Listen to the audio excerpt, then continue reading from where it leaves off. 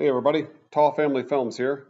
Today I'm working on a perfect pass from a 2006 Super Aeronautique. The buttons quit working on it. So first you got to get the chrome bezel off, and I did this using a flat-headed screwdriver. I carefully just bent around the chrome enough so that I could pry it off, and it worked really well.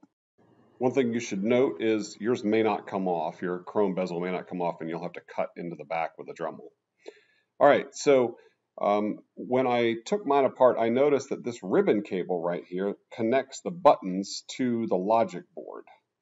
So check out the amount of corrosion that was under this connector. So clearly the buttons were not making good contact with the logic board. So to fix this, I did two things. I took some dielectric grease, applied this across all the contact points. But before that, I sanded it using 220 grit sandpaper. I sanded all of the contact points on this logic board right here. Next, you want to use a pick tool, poke it into each one of these little holes, and the ribbon cable will slide out.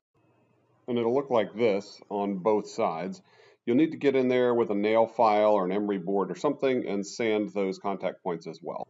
Once you've got it all cleaned up, just slide it back together and put the chrome bezel back on, and you're good to go. If this video has helped you, you can really help me by subscribing to my channel and giving this video a thumbs up. Thanks a lot.